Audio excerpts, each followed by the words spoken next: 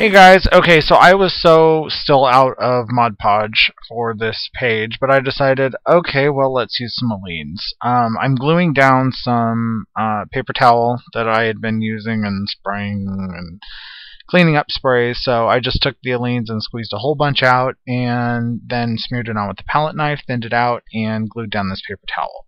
Now, because there's 2 layers of paper towel, I'm going to get 2 pages out of this, so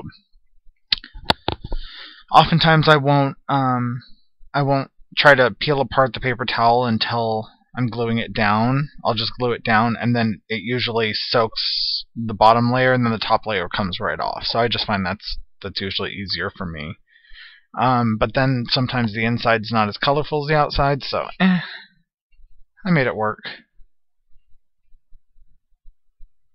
So here's that second piece of what Diane Reevely calls kitchen roll paper towel, and so I decided, okay, we're going to make this a 2-page spread.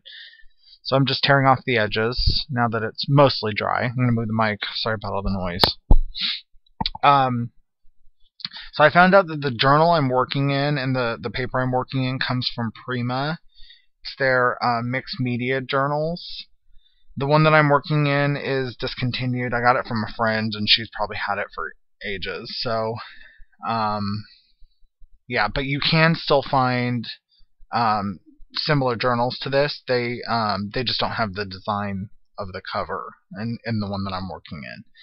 So I figured that out from Ken Oliver on Facebook. He's a designer at Spellbinders, and he posted a picture, and I'm like, oh, that's the journal I'm working in, because I didn't know. So I was like, is that a Prima? He said, yeah. So I went and looked it up, and yep, sure enough.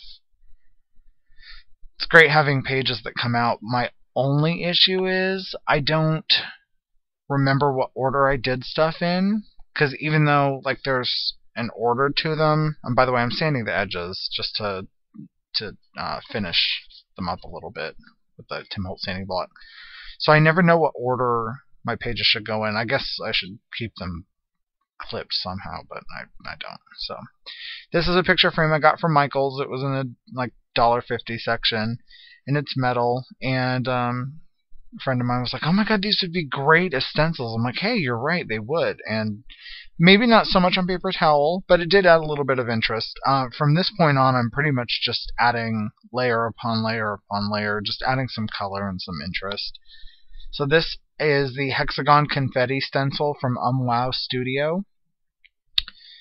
And let's see, as you can see, I missed the footage, but I sprayed some midnight or after midnight dilutions on the page through some letter stencils. Now this is a stitching stencil essentially, and it's got very, very, very tight holes. So I was like, oh, I wonder if I can push some super heavy gesso through this and get a design. And it worked quite well on the piece of paper I did it on, but that was paper, not crumpled up, old, skanky paper towel. So obviously it didn't work as well on the paper towel. You can kind of see the design, but it worked really, really well on the paper, and it's really thick. It's cool. So I took this super heavy gesso and just kind of scraped it all over the place just to hide that mess that I made with the stitching stencil. I don't know what those things are called. Again, I got it from a friend, and it was just in this big mess that she gave me. So this is eyeshadow from the dollar store, and I'm using it almost like chalk just to help blend in that gesso. I didn't like how stark the white was, and I didn't do this to all of it, so there is still some white on there, but I just wanted to help tone down the gesso a little bit. So I'm just scraping the eyeshadow and then just blending it in. And this is a good example of what not to do. Don't leave your dilutions out on your table and think it's water. It's not. It's not water. So thankfully it matched. It was one of the ones that I had just used, but I did not intend to do that. So this is my homemade chevron stencil, and I think I'm spraying with dilutions, the white linen, I think. Yeah. And it had some pink on it from, of course, it did have pink on it, from some other project, and it reactivated that and didn't work the way I hoped it would work. So yeah. So then I went back in and sprayed it again with some acrylic, some spray acrylic. This is Pure Sunshine or Orange Peel or something dilutions through. And here's some more plastic needlepoint, and I'm spraying with, I think, Calypso Teal. I added a little bit more water to my dilutions because it was running out. So they're so potent, the dilutions, that I figured, it'll be fine. So it kind of just mucked up that corner, but again, I'm just adding layer upon layer upon layer to this. And this page doesn't turn out to be my favorite page I've ever done, but it was fun to make, and lots of layers. This is my favorite bubble wrap. It's huge bubble wrap. The bubbles are like an inch.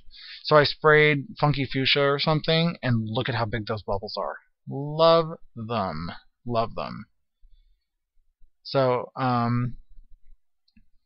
yeah. Watch. Wait, watch. Oh, awesome. Sorry, I get excited. Okay, so, yeah, I always have iCads handy, just index cards, so I can mop stuff up with. One more month and I get that thing off the roof of my mouth out. I can't wait. I'll still have my braces, but I won't have my appliance anymore, so it'll be a lot easier to talk. So I just took the leftover, sprayed it down with water, and dripped it onto the page just to give it some more color. And now this is some cadmium red, or I'm not sure, some red acrylic paint. And I'm just using a little leftover cardboard roll from something, and I'm just stamping circles all over. I had no clue what I was doing on this page. I very seldom do. I just sit down and make a mess, and then at the end I'm like, oh, I should probably journal about something. And as you can tell, it was probably before noon because there's Diet Coke and no wine. So just spattering some of that red paint. Pretty red. And I found this magazine image in my stash of collage images, and I was like, ooh, I'm going to cut you out and put you down.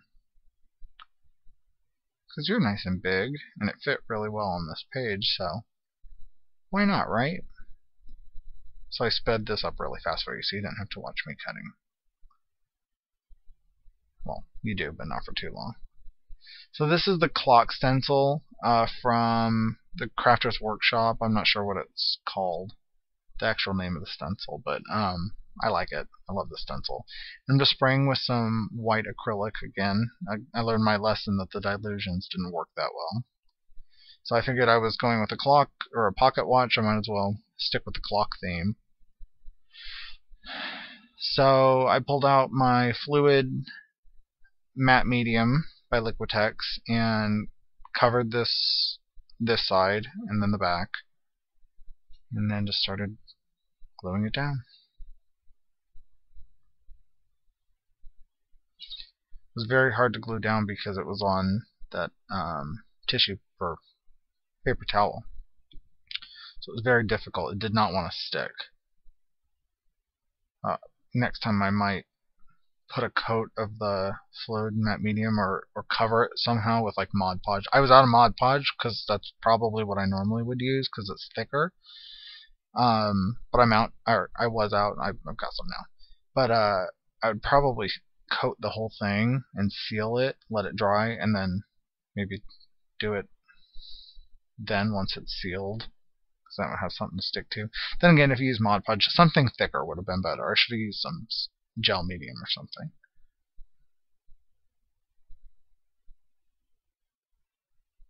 So I'm just going in and touching up the areas that didn't get glued down. There's always someone or something in my videos, always. Now the cat is involved. Yes, Lulu. So I was just using up the last of the matte medium by sealing that page on the right. And I think I'm texting right there. So this is some chain that I had left over in my stash, and I started with Fabri-Tac, and I thought, no, I'm going to use something a little bit stronger. So I went for my favorite all-purpose heavy-duty glue, E6000. Oh yeah, love E6000.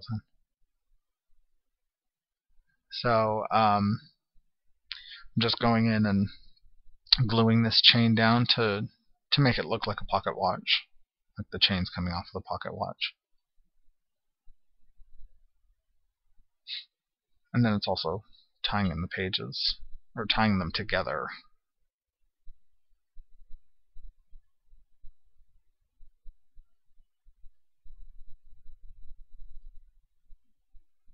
I knew that gluing down chain would not be easy.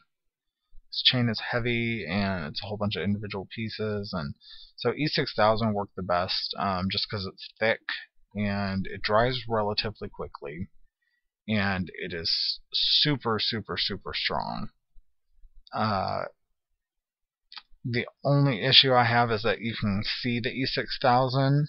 I'm not sure if you can see it in the pictures or not at the end, but you can see how I glued it down. I mean, you can see a bead of glue around the chain, but I'm okay with that.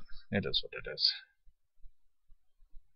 So I'm just using my Faber-Castell Pitt big brush markers and just doing some shading around the pocket watch.